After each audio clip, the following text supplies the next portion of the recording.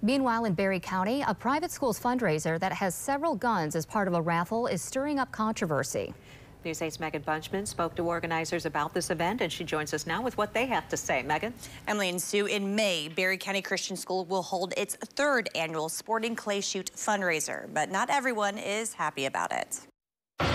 As conversations continue across the nation over gun laws and gun rights, they do not belong in our schools. One West Michigan Christian school is under fire, all because of an upcoming fundraiser that will auction off 8 guns ranging from a custom AR-15 to a Remington 870. It's a question actually we've faced several times. The reality is responsible gun ownership, responsibility with guns should be part of the educational process that the old man passes on to the next generation. Berry County Christian's Executive Director Brandon Strong says the fundraiser at Caledonia Sportsman Club is not only safe, it also promotes responsible gun ownership. The reality is, like, we've got a lot of people that love to hunt and love to compete against each other. Still, some have taken to social media to express their concern or outright objection to the raffle itself. One who wished to remain anonymous told us, quote, "It is very inappropriate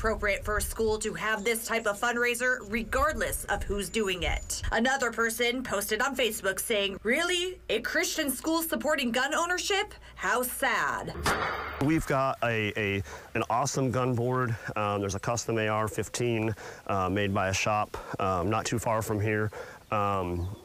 We've got a couple of handguns, a couple shotguns, just kind of there's a variety of stuff for everybody. In years past, the event has raised more than $20,000 for the school, which then goes to supplement tuition for families in need. We allow people of any kind of socioeconomic background to attend our school, and about 35% of those don't pay full price. So this event is really about being able to allow kids that maybe couldn't afford private Christian education to be able to afford it. While Strong stands behind the school's decision to raffle off guns, he understands some people may not be comfortable with it. You're not going to just be able to walk in here and carry a handgun home that you won it at a raffle. None of the auction guns listed will be on site for the May 6th fundraiser. Winners will still need to go to a gun dealer and clear a background check before retrieving their winning items. People want to win things that they're interested in, and there seems like there's a lot of people that are interested in winning guns and shooting guns and doing it safely, respectfully, and responsibly. Now, there are other items that will also be raffled off on that event on May 6th. Strong says raffle ticket owners do not need to be present to win those guns. Sue.